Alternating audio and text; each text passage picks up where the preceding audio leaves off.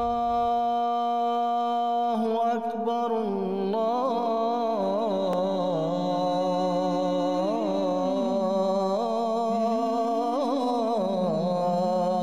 أكبر. A'udhu billahi minash shaitanir rajeem. Bismillahir Rahmanir Rahim. Welcome to another edition of the Beacon of Truth. As you know, this program discusses the fundamental ideologies and beliefs of the Ahmadiyya Muslim community, which is in fact those beliefs and that Islam that was given to us by our beloved master, the Holy Prophet Muhammad sallallahu alaihi wasallam 15 centuries ago. Today we have the honor of coming from Baitul Ahad in East London.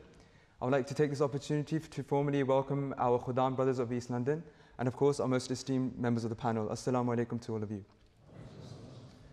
Now, going straight into the program, one allegation that is often raised against the Jamaat is that, God forbid, Hazrat Mirza Ghulam Ahmad of Qadian alayhi salatu wasalam, he brought a new religion into the world. And what he brought, his ideologies and fundaments were not based on Islam. So in response to this, I would like to first ask my panelists if they can give a response to this allegation. This is an often repeated allegation that just because Hazrat Mirza Ghulam Ahmad of Qadian alayhi salatu wasalam has announced to be a prophet, therefore he has established a new religion. Now this is completely untrue, and what we have to understand is that whenever Allah the Almighty sends prophets, it does not necessarily mean that they have come to bring a new law or they've come to change the existing law. We have ample examples of this in front of us. For instance, we have Hazrat Isa alayhi salatu wasalam, who although was a prophet, but in fact said that I have not come to abolish the previous law or the prophets, but in fact I have come to fulfill. Now similarly in Islam, both in the Holy Quran and the Ahadith, we find prophecies concerning of the advent of a Messiah to come in the latter days. Now if we look at all these prophecies collectively from a wider angle, we come to find that this Messiah that was going to come was going to be a Nabiullah, i.e. he was going to be a prophet of God. He was going to establish a community that was going to be known as the Al-Jama'at. And the propagation and the revival of Islam was once again going to take place through him and his community. And despite being a prophet and having his own community, he was going to be imamukum minkum, i.e. he was going to be your leader from among you, i.e. he was going to be a Muslim. Now, those who do not believe in Hazrat Masih Maud as the promised Messiah and Imam Mahdi and assert this allegation against us, we ask them that if and whenever their Messiah does descend from heaven, according to these very prophecies, will he not have to claim to be a prophet and announce this to the whole world? Will he not have to establish a community so he can distinguish his members from the other Muslims who have not accepted their Messiah? Of course, he will have to do all of these things, but that does not mean that he has established another religion. Now, Hazrat Mirza Ghulam Ahmad of Qadian alayhi salatu wasalam, in light of these prophecies and by the commandment of Allah the Almighty, announced that he is a prophet of God. And even then he said that I am a ummati nabi, i.e. I am a subordinate to the Holy Prophet sallallahu alaihi wasallam, and then established the community, i.e. the Ahmadiyya Muslim Jamaat. And time again he said that we are not a separate entity from Islam, but in fact we are that community regarding whom the Holy Quran states وَآخِرِينَ مِنْهُمْ لَمَّا يَلْحَقُوا بِهِمْ, that although they have come many years later after the Holy Prophet ﷺ, but in terms of spirituality and in rank they are same, they are like the Sahaba of the Holy Prophet ﷺ. And in fact we can challenge anyone to bring anything from the life of the promised Messiah ﷺ, from his books or even from the Khulafa, where we have abolished any law of Islam or introduced any new law into Islam. And yes, if Hazrat Masih Maud ﷺ has abolished anything, then it was those customs and those traditions and those practices, i.e. those bid'at that had crept into Islam, for which there is no trace to be found in the Holy Quran, in the Sunnah of the Holy Prophet ﷺ, or even in the Sunnah of the companions of the Holy Prophet ﷺ. And these were those bid'at that lead to shirk. So Hazrat Masih Maud ﷺ completely abolished shirk and presented the pure and the true image of Islam. To falsify the claims of the promised Messiah ﷺ, i.e. Hazrat Mirza Ghulam Ahmad of Qadian, people or so-called intellectuals, they say that this concept of a Messiah coming in the latter days is something not based on Islam, it's something un-Islamic, it's not in the Sharia. So in response to this, how can we defend ourselves from this? Well, this is a very important question because the Holy Quran is the word of God. and it is our main source of guidance. And when we can find that the second advent of the Messiah has been mentioned in ahadith in such great abundance, then surely the Holy Quran must also have spoken on the matter. Well, the Holy Quran has spoken on the matter. And this becomes evident when we study the prophecies mentioned in the Holy Quran, which speak of a reformer. The prophecies which are regarding the latter days, they speak of a reformer, who we can also call the promised Messiah. 1400 years after Hazrat Musa alayhi salam, when Bani Israel moved away from the teachings of the Torah, Allah sent Hazrat Isa alayhi salam in order to bring Bani Israel back to faith. He did not bring a new law, he came merely to reform Bani Israel. Similarly, 1400 years after the Holy Prophet ﷺ, a Messiah was destined to come who would rejuvenate faith while being subordinate to the Holy Prophet ﷺ. And this is because Allah says in the Holy Quran, Inna arsalna ilaykum rasulan shahidan alaykum kama arsalna ila fir'auna rasula, that verily we have sent to you a messenger who is a witness over you, just as we sent a messenger to Pharaoh. Here in this verse, Allah has clearly mentioned that the Holy Prophet ﷺ resembles Hazrat Musa alayhi salam. So just as Hazrat Musa alayhi salam was a law-bearing prophet, similarly the Holy Prophet ﷺ was also a law-bearing prophet. However, it was also absolutely essential for a Messiah to come 1400 years after the Holy Prophet ﷺ in order for this resemblance to be complete and absolute.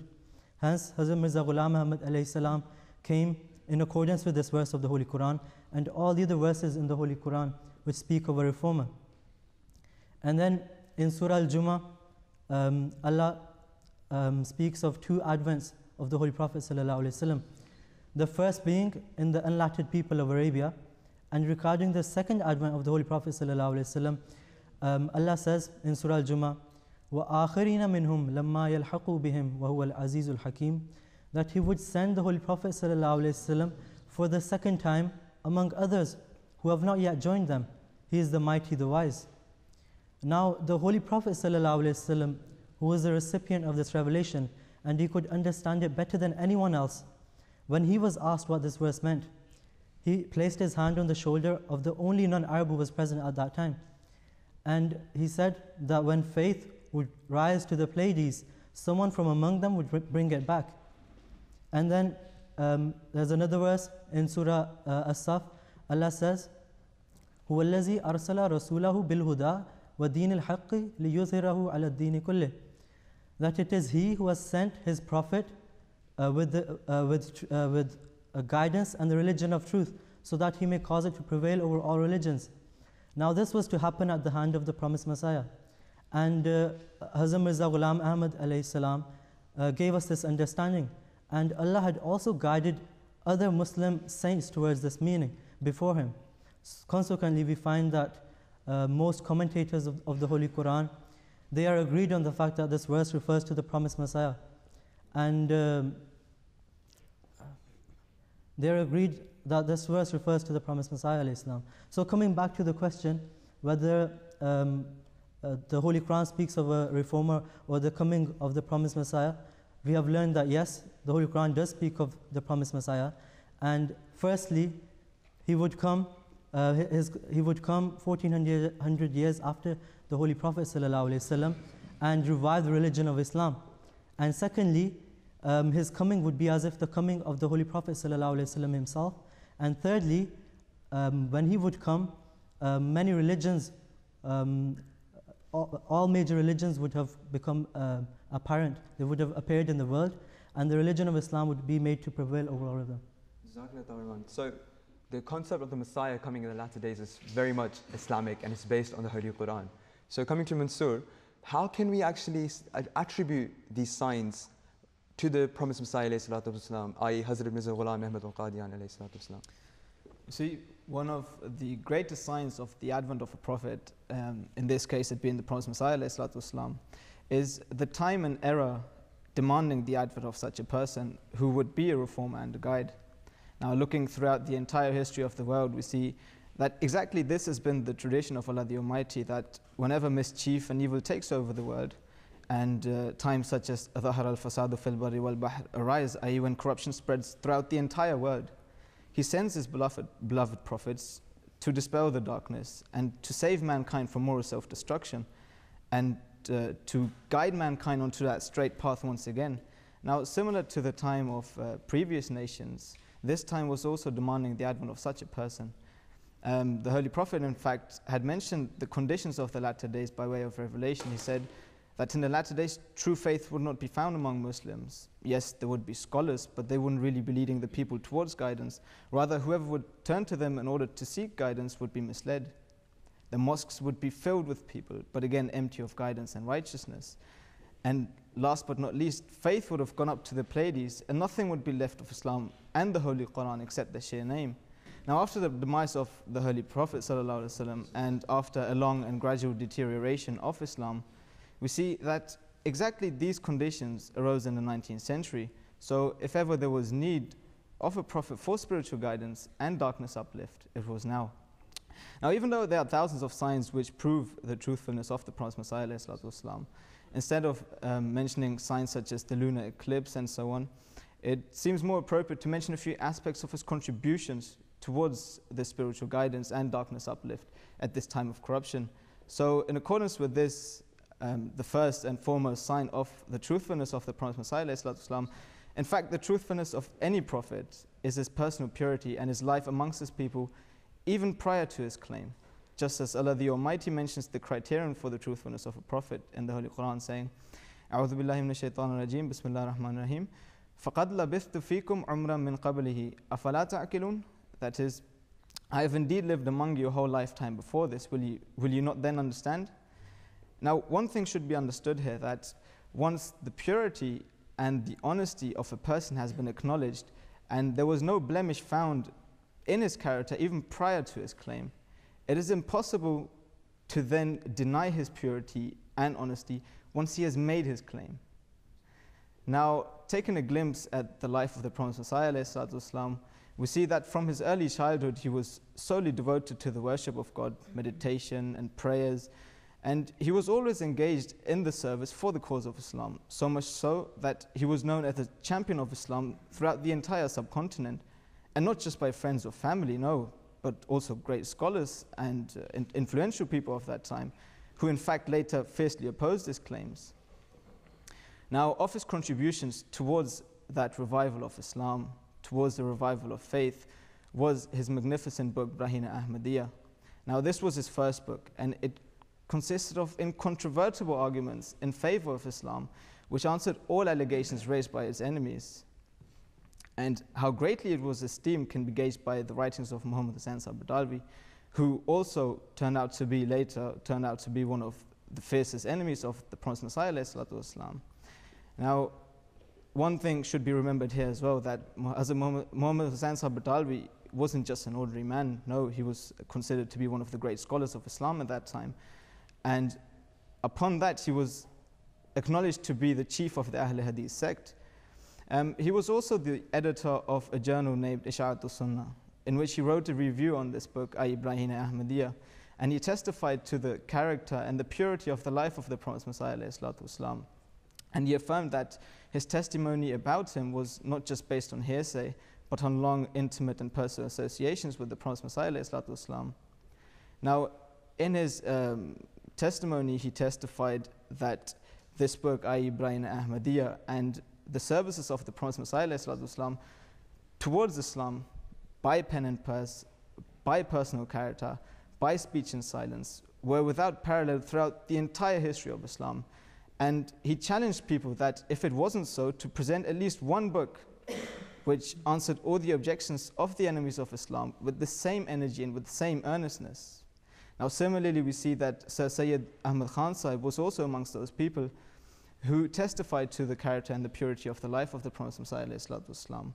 And he also affirmed that the claims of the Prophet Messiah ﷺ, especially with regards to jihad without the sword, were in fact exactly in accordance with the teachings of Islam and desperately needed at that time and age.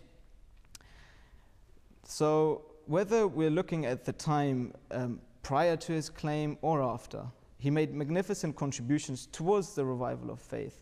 He wrote more than 90 books in which he repeatedly presented the true and beautiful teachings of Islam. And he presented such incontrovertible arguments in favor of Islam against all allegations made by its enemies, may it be Christians, Hindus, Sikhs, atheists, and so on, which left them all dumbfounded. He destroyed the false and prevalent doctrines of Christianity and the belief of atonement, by proving that Jesus ﷺ in fact did not die on the cross. He revealed truths such as Guru Baba Nanak Sahib accepting Islam. He refuted the Aryas and the belief of Wahdatul Wujud, i.e. believing everything to be God. And again, he presented astonishing speeches and debates, especially on the Conference of Great Religions, which again was widely recognized and which proved the superiority of Islam over all other religions. Now, one of the greatest facts, or one of the greatest aspects of his claims, was that he challenged his opponents to refute his claims again and again. And as a matter of fact, he promised huge amounts as reward on doing so, but no one has been able to do so until this very day. So the question arises that was this not in fact the primary objective of that promised Messiah, to come and present something so significant for that universal religion which was vanishing from the earth? Surely it was.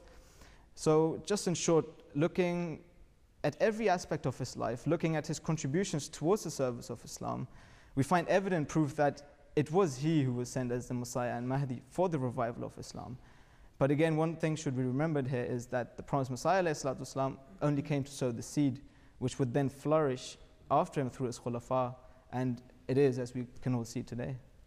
So Huzur's character is the biggest testimony, and Huzur's service to Islam is the biggest testimony to the fact that he was the promised Messiah ﷺ, who was prophesied all those years ago. Now, I'll turn to our Khuddam brothers who are in the audience today and open the floor for any questions. Yes, please, gentlemen. Assalamu alaikum. My understanding is that the Messiah will be, the common understanding is that the Messiah's return will be the return of Isa ibn Maryam. Now, we obviously believe that to be the promised Messiah. I understand the logic in not stating the Messiah will actually be Mirza Ghulam Ahmad of India, because obviously every son born will be Ghulam Ahmad. But why was it not prophesied that there will be a return of someone like Isa ibn Maryam? So the question, or often which is raised against the community, that the prophecy was regarding Jesus, son of Mary. Yes. So how can we prove that prophecy to be fulfilled in the person of Hazrat Mirza Ghulam Ahmad of Qadian alayhi salatu wasalam? So, no, I mean, why instead of saying it will be Isa alayhi salam? Okay, why did the prophecy be specified to Jesus, son of Mary, instead of depicting it out to be the Hazrat Mirza Ghulam Ahmad alayhi salatu wasalam? I mean, I understand the logic of not saying it will be this man in India, but it's someone like him, who shares the attributes. Right. Atta Rahman would like to respond to this. Yeah, it's a good question.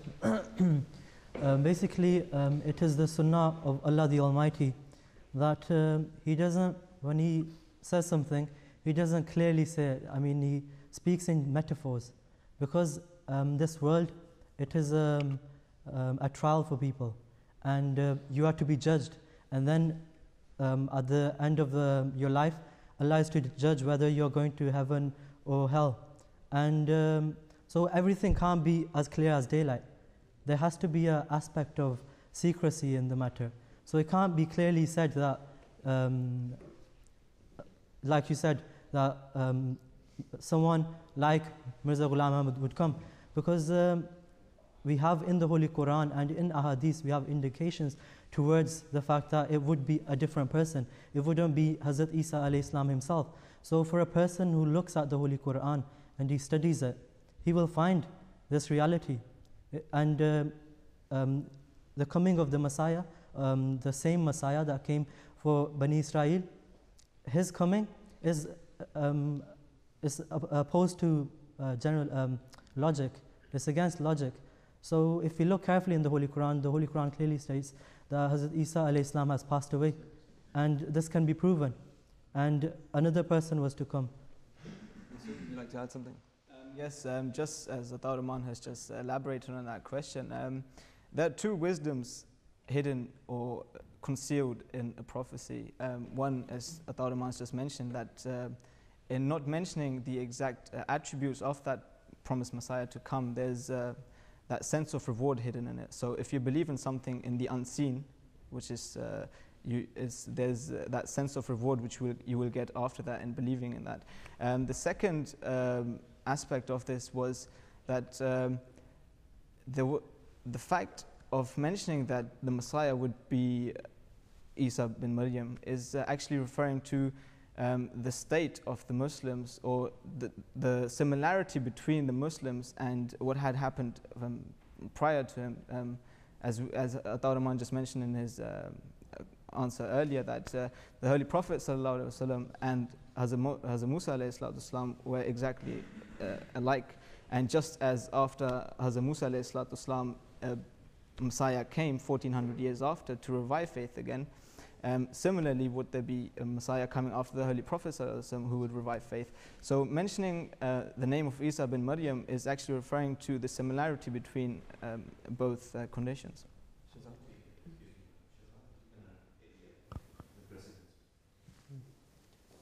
So just in addition to what Atta Rahman said, that in the Holy Quran, this wasn't any confusion. When Hazrat Rasulullah said that a Messiah is to appear in the 14th century, there wasn't any confusion, even though he referred him as Isa ibn Maryam, but there wasn't any confusion that he was going to be the same Isa, because the Quran very clearly states that وَمَا مُحَمَّدٌ إِلَّا رَسُولٌ قَدْ خَلَتْ مِنْ قَبْلِ رُسُلٍ, that all the prophets before the Holy Prophet ﷺ have all passed away. And then if we study the hadith in Bukhari, one of the most authentic books of the hadith, when Hazrat ﷺ talks about the Messiah who came to the Bani Israel, he says that he had a reddish complex of hair. Then when he speaks about the Messiah that's going to come in the 14th century, in the later days, he said that he's going to have long black hair. So obviously he's differentiated between the two, so there was no confusion. And as Mansoor Sahib just said, that this was a similarity in attributes. And we find examples of this even before, as Atta Rahman Sahib was talking about the Sunnatullah of Allah the Almighty. If we look in, the Prophet Moses said that Jesus will not come until Elijah doesn't come back again. Now, we all know that Elijah had passed away. But what it meant, when Hazrat Isa ﷺ made his claim that I am the Messiah, they asked him, that they said, well, where's Elijah? He's supposed to come back again. And he referred to John the Baptist and said that he has come as Elijah. So the similarity always exists in the history of religions. So you have to take the hadith as a collective thing. You can't just pick one out and start interpreting that on its own. You have to see the collection of the hadith and see that whether all those hadiths are being fulfilled. And we see that this was actually a great prophecy of the Holy Prophet ﷺ. Someone, Jesus son of Mary, will come and descend back into the Muslim Ummah to do the renaissance of Islam. Does that answer your question? It does to a large degree. Maybe I want it packaged very neatly in a nice present. Obviously, knowing what Isa ﷺ went through in terms of the return of Elijah, on the face of it, it doesn't seem like there's a lot of wisdom in repeating that same issue again. Do you not agree with that? Sorry, Should I clarify? I can understand where you're coming from, but also what you have to understand is that the Holy Prophet ﷺ prophesied that my ummah will eventually start to resemble like the Jews. He said, like they split into 72 sects, my ummah will split into 73 sects. And he said that they will be so similar, like one shoe resembles the other shoe. So if you can see that the ummah is being resembled between the two, that's why he said that the Messiah that will come will be like Isa ibn Maryam as well. That's why also in the Quran, every day in our salat we recite that don't make us like the غَيْرِ الْمَغْضُوبِ عَلَيْهِمْ وَلَا الضَّالِينَ. They don't make us like those who have incurred thy displeasure and have gone astray. Who are those? The Holy Prophet ﷺ himself prophesied that the Maghdub are the Jews and wala ad-dhalin is meant by the Christians. So he says that we don't also become like them. So the similarity has been made by the Holy Prophet ﷺ, which is why he has then characterized in terms of the similarity between the Messiah who's going to come in Islam and the one that's going to come and the one that came for the Jews. As a collective, it makes sense. Any other questions? Yes, the gentleman at the front. Assalamu alaikum. I just wanted to ask that the job of the Messiah and his community is to bring all Muslims together. as the rebirth of the final message of Islam, and the Messiah is to unite all peoples. So as Ahmadis, why are we called Ahmadis? Because what we want to do is we want to tell other Muslims that, look, this is the true unadulterated, this is the pure message. So if by calling us Ahmadis, it looks like we're saying come to us and we've got a separate religion, because surely we should call ourselves Muslims to show we know the pure Islam. And I know it's to distinguish between those who've accepted the promised Messiah and those who haven't, but surely we should have the pure Islam, so then people can identify us rather than making another name for us. And also it seems we're named after Hazrat Ahmad, and so surely we should be named after the Prophet or the religion, as opposed to the one guy who only had to continue the message. First of all, we are named after the Holy Prophet ﷺ, because Ahmad is also a name given to the Holy Prophet ﷺ. But Atul Rahman, if you'd like to. Yeah, it's a valid question, and yeah, the Holy Prophet ﷺ, his other name was Ahmad, the person who has been praised the most. So we are named after him, and Shehzad's in his answer previously he's already mentioned what the reason for this is. When the Messiah was to come, even the non-Ahmadis believe that when he would come, he would have to form some sort of community. And whenever a prophet comes, this happens, that he comes and he has to bring about a party around him. And everyone else who looks from outside, they think that he's just started something very new. But in fact, it's nothing new. It only appears to be new and different because the teachings that were given to them, they have gone far away from them. So this is the case with the Ahmadi community. We are not a new religion, and that the answers we've been giving, that's exactly what we've been explaining, that we are not a new religion. We follow the same Holy Quran, we follow the same hadith, we act upon the Sunnah of the Holy Prophet ﷺ, etc. So anyone who studies the Ahmadi community, they will realize that we are nothing new. Does that answer your question? Any other question? Yes, the gentleman at the back. मेरा सवाल है कि हर कोई claim करता है कि हम सच्चे मुसलमान हैं, जैसा कि 72 फ़िरके हैं, और हर कोई हदीस को भी पेश करता है, कुरान से भी रेफरेंसेस कोट करता है, तो आम आदमी को कैसे पता चलेगा कि सच्चा इस्लाम और The question is asked that every sect of Islam calls themselves that Jamaat, that Jamaat which is going to be the victorious or the one who's going to be successful. So how can we distinguish between the person or the Jamaat which is correct, which is on the right path, comparatively to those who are hell-bounded, which is mentioned in that hadith? Mansoor, if I like. Yeah, that's a very valid question. The simple answer to that is, of course, everyone can say that I am the right one, I am going to be going to heaven, right? But the question arises, what do you actually produce to prove yourself to go to heaven, right? It's everyone can claim that, yes, I am the true Jamaat, of course we will be going to heaven. It's what, just in comparison to the other sects in Islam right now, just compare the works which right from the day the Prophet ﷺ was raised as a prophet until this very day, just look at the contributions from our Jamaat on the behalf of Islam, just to revive Islam, what kind of services we have done over the years, and compare them with what the rest of the sects of Islam have done. And from there you can easily draw your conclusion as to who is right in calling themselves the heaven. Yeah.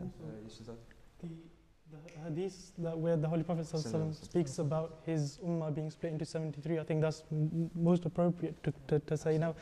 He prophesied that there will be 72 sects, and then he said that one will be Wahiya al-Jamaat, that one will be the Jamaat. Now how do we distinguish that Jamaat? And he himself pointed out, he said, Ma'ana alayhi wa ashabi, that the state of affairs that me and my Sahaba, similarly, they will also have the similar state of affairs. Now if we look at the life of the Holy Prophet ﷺ and his companions, we see that one of the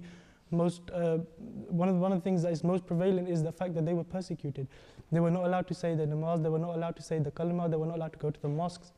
Now, if we look at all the sects in Islam, how can anyone say that is this happening to any other sect as much as it is happening to us? We resemble that Jamaat or that group of Sahaba more than anyone else. So that's also another testimony to the truthfulness of our Jamaat. Does that answer your question? Any more questions from the audience? Gentleman at the front.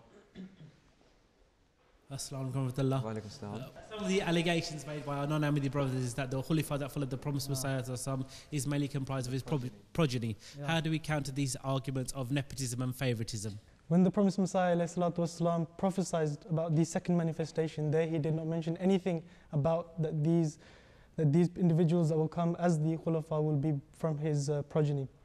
And as the Tawar Sahib said as well, that the very first Khalifa that came in Jamaat Ahmadiyya was the Khalifatul Masih Awwal Hazrat Maulvi Hakim Nuruddin Sahib, Raziyallahu Ta'ala Anhu. He was not from the progeny of the Promised Messiah ﷺ. Neither is it in our constitution as well, in the electoral committee, that it has to be someone from the progeny. But what you have to remember is that when prophets come, they pray for their progeny, they pray for their children, and Allah the Almighty obviously listens to their prayers as well. And that is why through their progeny, individuals are born that then take up the role of Khilafat. And also we see this in the history of religions as well. Hazrat Ibrahim ﷺ, he prayed extensively for his progeny, and we find that from his progeny many prophets came. But that does not mean that it was hereditary or that you have to, from their progeny, elect the Khulafa. Does that answer your question? One more thing to add to the answer, which would maybe elaborate a bit more. Looking back at the time of the Holy Prophet ﷺ, we see that all of his four Khulafa were related to him in one way or another. So I'm like, where are you going to draw this line with this allegation? Does that answer your question? It does. Thank you. Any more questions? Yes, the gentleman right at the back. Shams. One of the reasons states that one of the signs of the promised Messiah and the Imam Mahdi will be that he will distribute money to his people, and this money will be rejected, it will be refused. And one of the allegations against that can be made against the Jamaat Ahmadiyyat is that this did not happen. Can you shed some light on this issue? I think the words aren't money, I think it's wealth and treasures. Wealth, sorry, I think it's treasures, the word is treasures. But Yes, just as Qudus has just mentioned, that the actual term that's been used is wealth. And looking at the works of the Prophet Messiah, we see that, first of all, talking about wealth, what does it in fact mean by wealth in this context? It means spiritual wealth. Okay. Now, looking at the works of the Prophet ﷺ, we see that throughout his entire life, he wrote, as I mentioned earlier as well, more than 90 books, and which are in fact named Ruhani Khazain, meaning spiritual treasures. So that was, as prophesied by the Holy Prophet ﷺ, his work to present this spiritual wealth for the service of Islam. So the spiritual wealth was presented, the Holy Prophet Messiah ﷺ did present it to the world, but many people rejected this. So this was in accordance with the prophecy of the Holy Prophet ﷺ. Shazad, would you like to add something? He also said if you start taking these prophecies literally, then you're in a very dangerous situation. Because regarding the Messiah, the Holy Prophet ﷺ said that يَكْسِرُ السَّلِيبِ وَيَقْتُلُ الْخَنْزِيرِ, that these were going to be the two aspects of his coming as well, that he was going to kill the swine and he was going to break the cross. Now if you take this literally, that's against the dignity of any prophet, that you send him out breaking crosses literally and killing the pig. So obviously it's in a metaphoric sense, as Mansoor Sahib just said, that it's the wealth, the treasures that he gave through his arguments and through his books. And if you take it literally, I don't think, again, it wouldn't be fulfilled in this current situation, in this current time that we're in, when we've been hit by the financial crisis. I don't think there will be anyone who'd, if someone was offering them wealth, that wouldn't accept it. So it's obviously a metaphor. And as Mansoor Sahib said, that it was the Ruhani Khazain, the heavenly treasures that he gave and the arguments. And we can see that many people don't even accept them. Atta? Yeah, I just wanted to say that, the Promised Messiah, he wrote these, the Ruhani Khazain, and if you study his life, the amount of effort he put into this, and he devoted all his efforts to write these books. But what have people done? They raise allegations against the work that he's produced. He defended Islam from the onslaughts of the opponents of Islam, but people raise allegations. They say that he has merely written these books in support of his claim. He's only proved that the death of Jesus, or tried to prove this. But we have to look that even if the promised Messiah, he presented a few verses of the Holy Quran and he pondered over them, then this is a bigger achievement, and it is a bigger source of treasure and service to Islam than any of the other people who raise these objections have done. So, again, coming to the gentleman here. As non-Ahmadi people think that Ahmadiyya is a new religion, I want to ask a question. As some non-Ahmadi mullahs, ulamas, put allegation on Ahmadiyya that the Hazrat Mirza Ghulam Ahmad of Qadian alayhi salatu wasalam stopped the jihad of sword. That is the change in the teaching of Islam, and this is one allegation that it is a new religion. I want to ask this. So I think you raised this point that even Sir Sayyid commented on this, so if you'd like to elaborate on this. Exactly. I mean, first of all, it should be understood that the teaching of Islam itself is peace all over. So even looking at the jihad with the sword at the time of the Holy Prophet ﷺ, we have to understand that how did this come to happen? Why did he raise the sword for the jihad? So we find that after a long persecution of the Meccans in Mecca, obviously, which drove him out of his hometown into Medina, and even when they didn't stop over there, he was told by Allah the Almighty that, okay, you've been brutally persecuted by your opponents, now it is time for you to raise the sword to answer their persecution.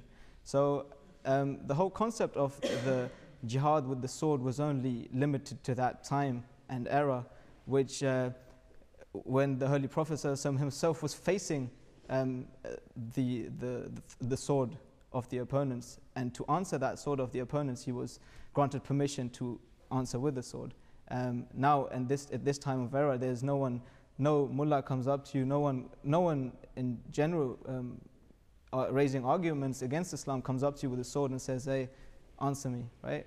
So it's just common sense right now that if someone argues with you with his mouth, it's your job, it's your duty to answer his allegations by your arguments. See, the onslaughts nowadays is through the pen and through argumentation. So we see in the lifetime of the Promised Messiah, ﷺ, he did not abrogate jihad. He said a new form of jihad is the time of the pen. It's the time of argumentation.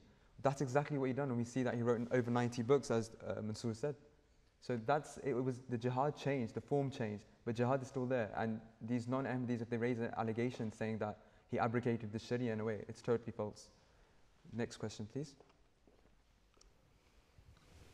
Ji. Assalamu alaikum warahmatullah. Walaikum salam. The arguments raised by our non-Ahmadi brothers is about the Khatam al-Nabiyyin and the coming of Hazrat Mirza Ghulam Ahmad, that no other prophet can come after Holy Prophet sallallahu alaihi wasallam. Could you shed some light on this, please? Atta, coming to you first. Well, if we study the Holy Quran, there are many verses that prove that a prophet can still come. If we study the ayat Khatam al-Nabiyyin itself, which says, أعوذ بالله من الشيطان الرجيم ما كان محمد أبا أحد من رجالكم ولكن رسول الله وخاتم النبيين, that Muhammad is not the father of any male offspring. In fact, he is the messenger of Allah, and not only the messenger of Allah, but he is the seal of the prophets. Now, the word lakin in this verse, it means the same thing as the word but in English. So like, if the first part of the sentence before but is in the positive, then after following this word, you will always find that the negative is follows it. So for example, you can say that not only I like apples, but I do not like bananas. But you cannot say I like apples, but I also like bananas. It won't make sense. Similarly is the case with this Arabic lakin. And what this means is that when Allah said that the Holy Prophet ﷺ wasn't the father of any male son, he said that when people would think that this is something bad, does he not have any offspring? Because in that time, you have to look at Arabia at that time. People used to raise this allegation that the Holy Prophet ﷺ doesn't have any male offspring, and it was considered to be a bad thing. So Allah says that this is not a bad thing. If you consider this bad, then look, he is the messenger of Allah. And if you study Surah Al-Ahzab, in which this verse comes, it says in the beginning that the Holy Prophet ﷺ is a spiritual father of the Muslims. So the Holy Prophet ﷺ, he was the messenger of Allah, meaning he was the spiritual father of the Muslims. And not only that, he was the seal of the prophets. So those who raise this allegation that, you know, Khataman, or an allegation who are of this mindset that Khataman Nabiyyin basically means the last prophet, no prophet after him, that's contradictory to their own belief as well, because they themselves believe that Hazrat Isa ﷺ is going to come from the heavens. Is he not going to be a prophet? Of course he's going to be a prophet. Does that seal of Khataman Nabiyyin then not break? Of course it then breaks. So obviously Khatam al-Nabiyyin does not mean that he is the last prophet and there will be no prophet after him. The Holy Prophet ﷺ said that learn half the faith from Hazrat Aisha radhiyallahu ta'ala anha. Now, if we look what Hazrat Aisha radhiyallahu ta'ala anha said about this, she said, قُلُوا إِنَّهُ خَاتَمُ الْأَنْبِيَاءِ وَلَا تَقُولُوا لَا نَبِيَّ بَعْدَهُ. That say he is the Khatam al-Nabiyyin, but don't say that there is no prophet after him. Of course there's going to be a prophet after him, because the Holy Prophet ﷺ has prophesied of Hazrat Isa ﷺ that he's going to come. Obviously is in the metaphorical sense, but he's obviously going to be a prophet. And also we claim, and also the Quran itself states that we are khair ummah, that we are the best ummah. Now, what ummah has gone before us? That was the Mosaic dispensation, and in that we find that after Hazrat Musa ﷺ, many prophets came, and in fact many of the women of that dispensation received revelations. So why should we say that we on one hand say that we are khair ummah, and on the other hand say that there will be no prophet after the Holy Prophet ﷺ and there will be no revelation after that? Of course a prophet will come, and that prophet has come, Hazrat Mirza Ghulam Ahmad of Qadian ﷺ, but he came as a subordinate prophet. He said that everything I have achieved is because of the Holy Prophet ﷺ. He came as a ummati nabi, and yes, prophets can come, but in compliance and in complete obedience to the Holy Prophet Muhammad Mustafa sallallahu alaihi wasallam. Okay, I mean, like, fine, just as answered by Shahzad Saab as well, very nicely. But even if we do take Khatam al-Nabiyyin to be the last prophet, what do we take of it? The last law-bearing prophet, of course. So what it means is that after the Holy Prophet ﷺ, he brought the last law, which would then never change, or nothing would come after it. But yet prophets in his succession could come, who would then, as we have mentioned, that at times such where faith would have gone up to the Pleiades and such, there would be a need of a prophet who would then again reform the nation. And also the term Khatam, when it is used with a group of higher society, if you want to say Sahib Fazilat Groh, right? It actually refers to high ranks, exactly. It refers to the person of the highest quality there. So I mean, like, we find various terms. So it's proven from the Arabic lexicon as exactly, well that Khatam al-Nabiyyin means the best of prophets, right. Khatam al-Shu'ara means the best of poets. Exactly. Jazakallah, the panelist. Any more questions from the audience? Similarities can we draw between the time of Prophet Muhammad and promised Messiah in terms of acceptance of their message? Okay. So the acceptance of the message, how similar were they or how unsimilar were they? Can the panel shed some light on this? Coming to Atar first. Okay. Well, when the Holy Prophet ﷺ was given his mission by by Allah the Almighty, and he received the revelation of the Holy Quran to go and propagate the message of Islam. Let's look at what happened. He went out and first he propagated the message just between the close people who were around him, and he didn't make his claim openly. And because initially he was afraid that people may not accept. And then you had people like Hazrat Abu Bakr, who, when the Holy Prophet ﷺ was trying to defend himself and support his claim so that he wouldn't sound absurd, Hazrat Abu Bakr said, no, just stop there and just let me accept you for what I know you to be, because I know that your life before was pure and it was based on truthfulness, and you were known as Amin and As-Siddiq. The criterion which was established before that, their previous life is a testimony to their truthfulness. Yeah, and similarly, if you look at the promised Messiah alayhi salam, when he made his claim, Hazrat Khalifatul Masih Awwal, Hazrat Hakim Maulvi Nuruddin Sahib, he believed in Hazrat Masih Maud alayhi salam, and you can say he was his belief in the promised Messiah was similar to that of Hazrat Abu Bakr, because he didn't ask for any proof, but he believed him just for the way he knew him, because his life was he was witness to his life that was a pure life. And also, just as the one saying that the Holy Prophet ﷺ was commanded as well that fasda' bima tu'mar, that wherever you've been commanded, openly go and say that message. Similarly, as Masih Maud alayhi salatu wasalam, whatever message, well, I mean, he wasn't given any new message, but whatever command he was given by Allah the Almighty, he openly declared it. He said that I'm the Mujaddid of the 14th century. He said I'm the Imam Mahdi of this time, the Messiah, and I'm the Ummati Nabi.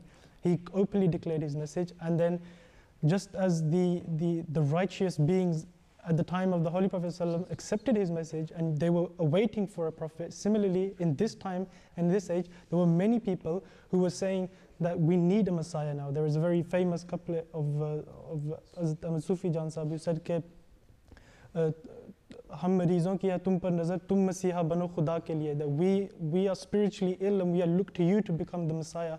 You know, for God's sake, become the Messiah. But as Masih Maud said, until God does not announce that I am the Messiah and I should take the bath and etc., then until that I'm not going to do it. So everything was dependent upon the revelation from God. But when Hazrat Masih Maud received that revelation and received those commands, he gave the command of bath, he established the community, and then just as in Islam we see, in the early days of Islam, we see that these righteous beings, they recognized and accepted as the Holy Prophet ﷺ. Similarly, the Messiah, the promised Messiah, they also accepted him, and the success of the Holy Prophet ﷺ and the success of Hazrat Masih Maud is the same. It's actually the success of Islam itself. So again, it's something progressive. We see that the claims of the Holy Prophet ﷺ started from an area which is short, and then slowly and slowly he was told by God Almighty to expand his area, and eventually he was called Rahmatul lil Alameen, the merciful mankind. Similarly, the claims of the promised Messiah والسلام, they were from Mujaddid, then the Messiah, etc. So we see there's a progressive thing, and there's this very big similarity and resemblance both in the Holy Prophet ﷺ and the promised Messiah والسلام's claims.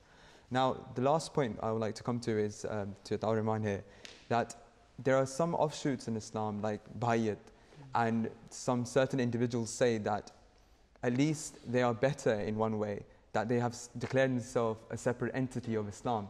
They have their own practices, they have their own faith.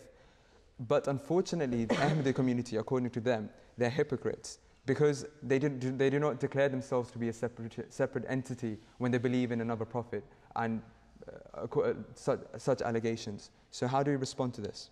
Well, this allegation is completely unfounded.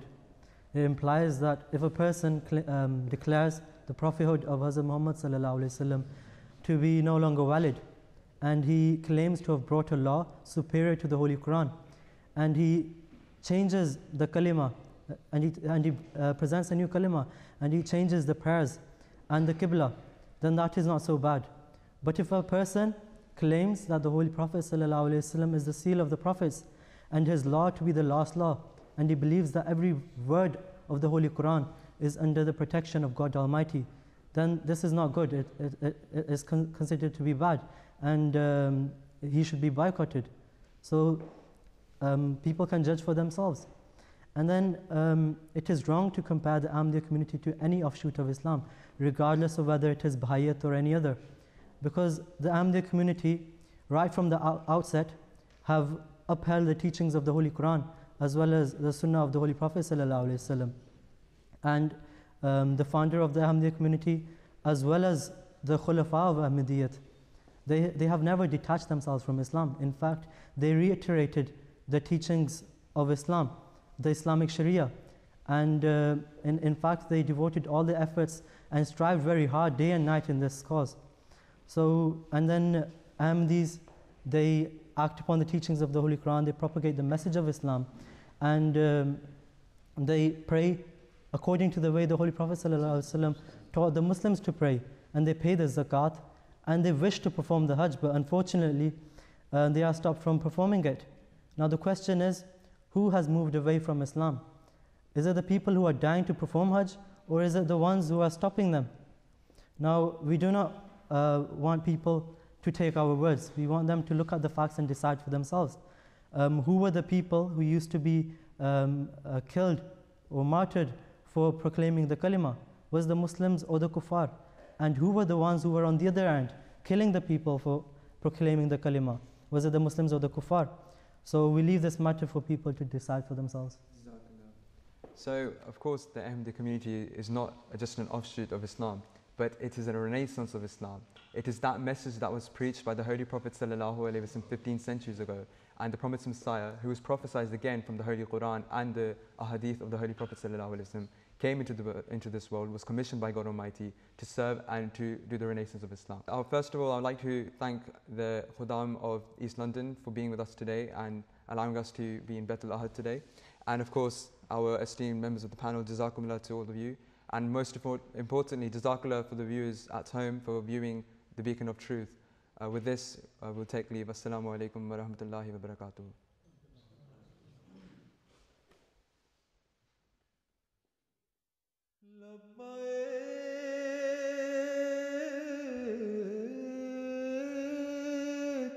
Allahumma